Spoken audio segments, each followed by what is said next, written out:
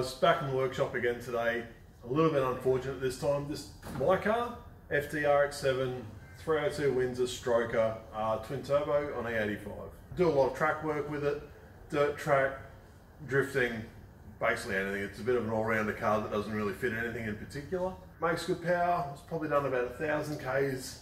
And at the last event, we got some tyre pickup wrapped around the front pulley that damaged the front seal. Every time we hit the brakes, more and more oil came out. We did 3 sessions until the oil light was on for the whole lap, and we did about 4 laps like that. So I was expecting to see a lot of carnage. We've just got the sump out of it, just loosened the cap. Let's have a look and see what we find. All right, here we go. Let's have a look under here. So it's got all the good stuff, all looks clean, no discoloring on the crank, but this will be the telltale. Well, it's basically brand new. Couple little light marks in it, probably from assembly dust or maybe a bit of dust in the filter when it went on. But I'm more than happy with that. Journal looks brand new, everything looks brand new. So after 1,000 Ks and quite a few laps with no oil pressure, I'll add that into the video. I'm going to put a sump gasket on it and put it back together. Thanks guys. I've got to be honest, even that surprises me a little bit. We know with the KCK oils we have unmatched film strength, and this is proof. It's the oil stayed where it needed to stay and it's done what it's needed to do. Even without the pressure in there forcing it through the bearing, it's still managed to protect it really well. We run the 20W50 mineral engine oil in this. Looks after the camshaft, the rocker gear really well, especially with the big cams, and looks after everything. Looks after the bottom end, looks after the bearings. It's worth the extra money.